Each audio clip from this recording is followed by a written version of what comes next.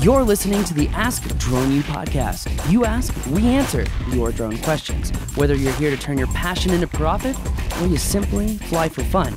We're a community of learners and teachers who aspire to achieve greatness. We are DroneU. Hey everyone, and welcome to another awesome episode of Ask DroneU. My name is Paul. And I'm Rob. Awesome indeed. Haven't said that in a while. It is episode number 378. And we are glad that you're with us, as always. We're also very happy for those reviews that you have been sending in. And if you find the podcast useful or valuable, please write us a review on iTunes, Stitcher, Podomatic, wherever. Maybe give us a share. Tell your friends about us if they're flying drones. Subscribe, maybe, so you get it every morning in your inbox. That or way maybe you- afternoon. Actually, subscribing to podcasts has really helped me because I drive so much and sometimes I forget to download podcasts before I drive. And when you subscribe, voila, they're already there. Oh, cool. Yep. Yep. No, I'm with you. So, I do the same thing. And I don't have good service out on the road. I've got that T-Mobile. Yeah. It's good in the city, but you out have in the unlimited country. data, right? That's why you have do. T-Mobile. I do. That's some valuable stuff right It there. is, especially when you're using like 30 gigs a month. So. Yeah, especially when you got, I will tell you, though, a little plug for who we use. Why would I plug who we use? I'm not going to tell you who it is. But we had like 12 gig, and I called because I was complaining because we kept going over it because my kids use too much. And just through a series of, well, I could do this and I could do this, I went from 12 to 32 for free. Really? Yep. I was pretty happy about that. That is, it's the small things in life, Rob. I'm telling you. That's a big thing. Is this what I have to look When you forward got to in kids. adult life? Yeah, seriously. Yes. That's why I'm living the drone life, so I can dictate my life. There you go. That's right. All right, whatever. Anyway, guys, thank you again for listening in. We do really appreciate it. Wherever you're listening, whether it's on YouTube, iTunes, Stitcher, in the car, on horseback, riding a donkey across the border, wherever you are, thank you. Let's just get right into today's question. You just said that, didn't you? That doesn't happen. Yeah, you could be riding across the Arizona to New Mexico border. I didn't say what border. You just assumed there was the Mexican border. Yes, I did. Racist. Oh, gosh. Hey, I was talking about the Rio Grande border. Oh, my word. You want to know Anyways. something funny? Okay, Yeah, I'm going to please. say this. When my dad first came to Albuquerque, we were driving down Montgomery, and Montgomery crosses the Rio Grande. And we crossed the Rio Grande. And do you know what he said to me? I can only imagine. What do you think he Do you said? think you should say it on the air? I'm going to guess not. No, he said, "Do we just enter into Mexico?" No way. And he was serious? He's dead serious. Those And people he from said- back east. He even said, he's like, the houses don't look as nice over here. Oh, no. Oh, my dad is just so ignorant. It's just funny. Anyway. Ignorant Mr. So- Highfalutin attorney in D.C. That's true, yeah. Anyway, I thought I would give you guys a laugh. So the funny. lesson in that is don't assume anything ever. And when you have no expectations, you'll have more fun. Let's get to the question. And you're considered less dumb the fewer words you say. This is why smart people are normally silent. That's right. The person you have to worry about in the room is the person who's not saying anything. That's right. Sam, If you're in a negotiation and you're talking, you're losing, right? that is true. Anyways, mum's the word. Okay, let's get to the question, yeah? Yeah, let's jump right in. I think that's a great idea, actually. Hello, this is Kyle out of Denver, Colorado. First, I have to say I've been enjoying the podcasts you guys produce. I find them extremely helpful when it comes to finding out more information about drones. My question today is about the first steps to take when you want to start a production company using drones. I've been obsessed with the RC hobby my whole life, and I'm excited to know there's a business opportunity that encompasses my passion for the hobby. I want to know the first steps you guys think any entrepreneur should take to get their feet wet in the industry.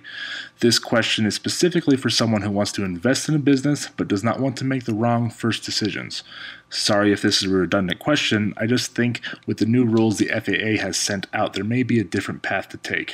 Thank you for your time, and I hope you guys have a great day. Kyle, that's a great question. By the way, we love Denver.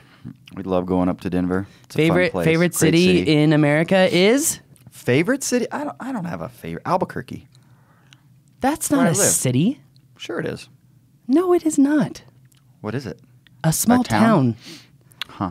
Dude, this is not a city. We have like All right. 5 tall buildings.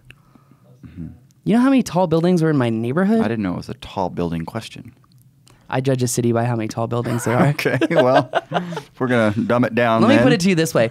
The building across the street from my house, which was a condominiums, had twice as many stories as our tallest building in Albuquerque. My favorite city is New York City. All right, my favorite city is I dig Denver. New York City. But Denver is right up there. I love Denver. It's an awesome town. I like Denver. City. New York is cool, but you get even though people say they're more laid back and liberal, they're not. They're still like very competitive, which is awesome if you live there. Denver is a little bit more laid back, but still you have the fast-paced nature of a city, but the slower pace of the West Coast in a beautiful area. It is. So let's It's stop talking absolutely about beautiful. Denver. I could talk about Denver all day long. Yeah, it's great. We talk about this in the book. I just read over the book, the manuscript again, and this is all in chapter 1. So, read the book. All right, good podcast, Rob. Anyways, no, That's so gonna do there it is, for me we today. did, because we talked about this, and we came up with, I think, a consensus on what the very first thing you should do is. I think the consensus on the very first thing you should do is go out and make videos. I mean, I think it's just that simple. In the book, when it comes to starting your drone business and living the drone life, it's all about becoming really good at flying drones, because if you can't do that thing, you have no value to add. So when you say go out and make videos, you're saying become a great pilot.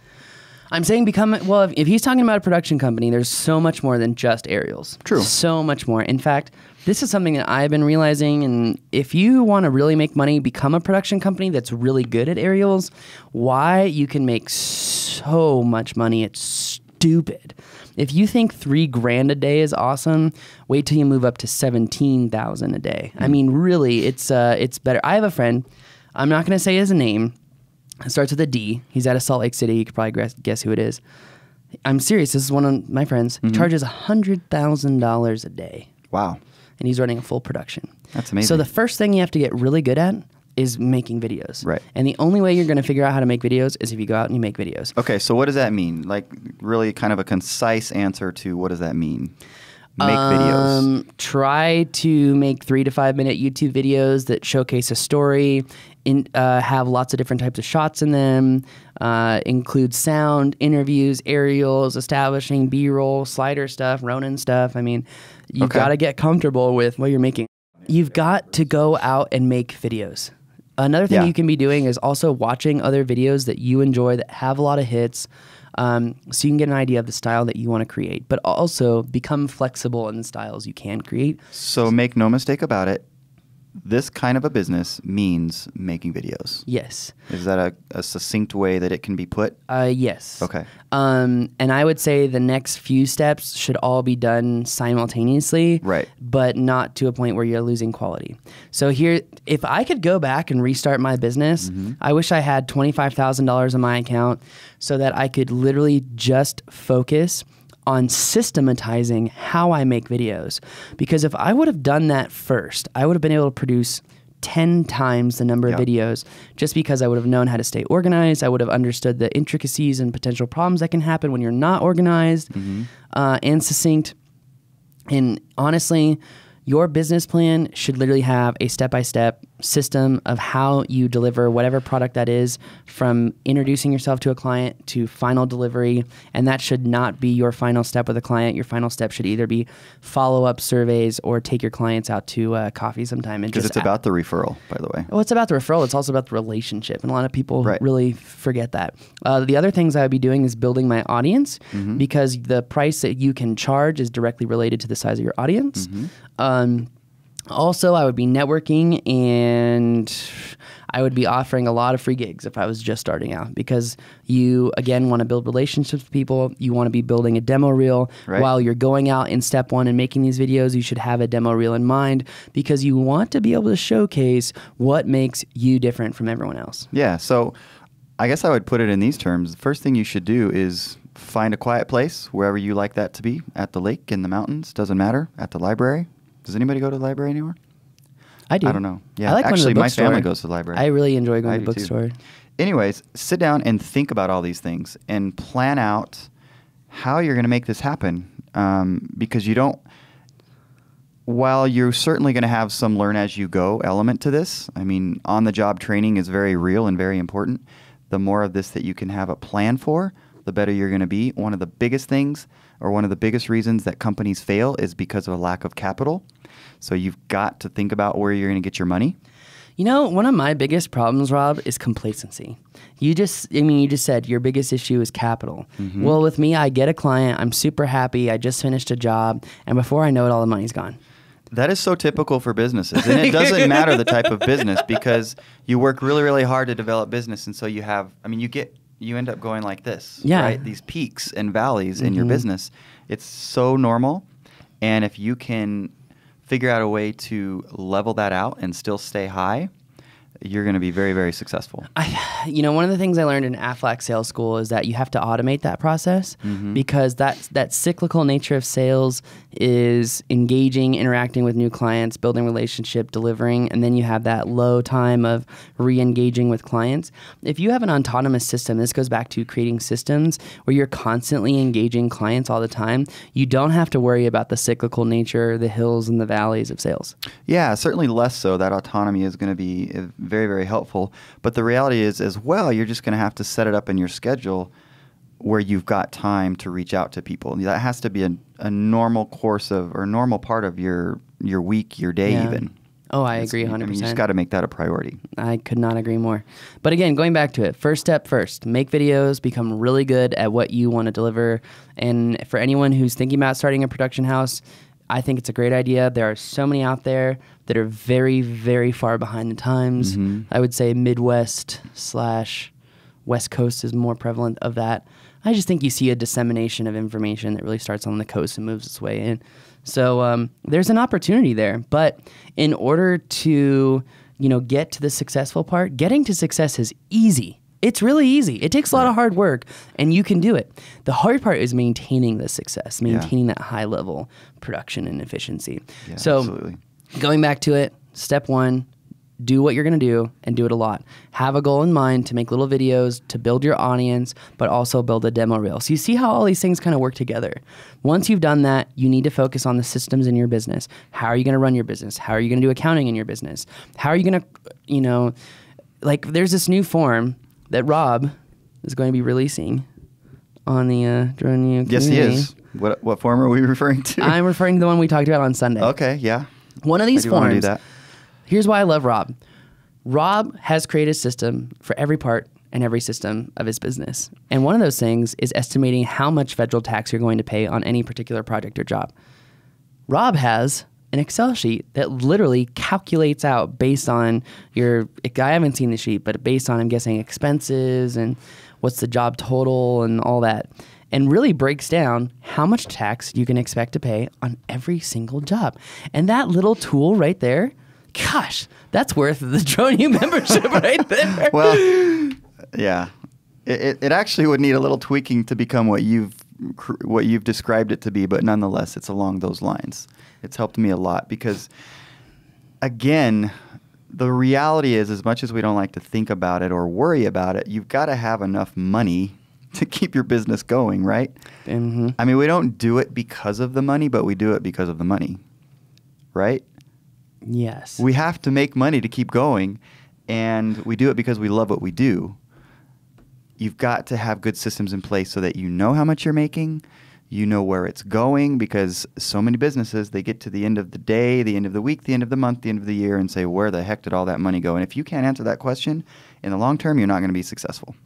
That is true. Another thing that I would say, for all of the guys who are about to retire from their first job that they've had for 15 to 20 years, and you're looking into getting into drone production, using drones for your business, consulting, whatever it is, I wish I could be in your shoes, because you've got a safety net of money where you can spend legitimate time setting up your business properly. Literally, imagine if you could run your entire business off of your phone, and that's how it should be. Mm-hmm. It's taken me a long time to realize that, but when I owned my last business, I had parts on my website that were just forms that literally you would never be able to find on the website. Like when I owned Party Trolley, you could go to the mobile website and double tap the headlight on the bus, and that would open up the driver's daily form that they had to fill out. It's cool. So, if I think you guys are in the best position because you can spend the most amount of time working on your business. You have a lot of time to work on your business and work on your flying. You can't fly all day long. Whether you're charging and cycling batteries, the weather, you just can't do it. So augment that time with working on your business. And I will be honest with you. The guys who are the most successful, A, are willing to listen, B, will be the most persistent, and C, will plan the most.